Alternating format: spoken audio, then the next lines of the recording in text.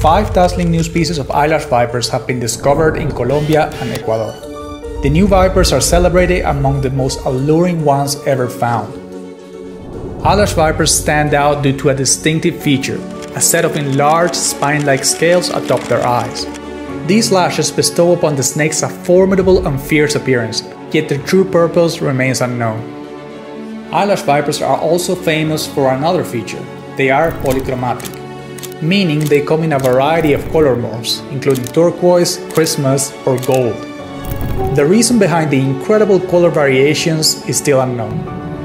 Probably it enables the vipers to occupy a wide range of ambush perches. 2 of the new reptiles are named in honor of Prince Hussain and Prince Rahim in recognition of their support to protect biodiversity.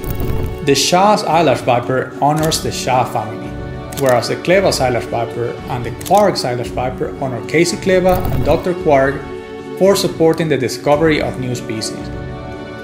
Most of the new eyelash vipers are endemic to Colombia, where they occupy cloud forests and coffee plantations.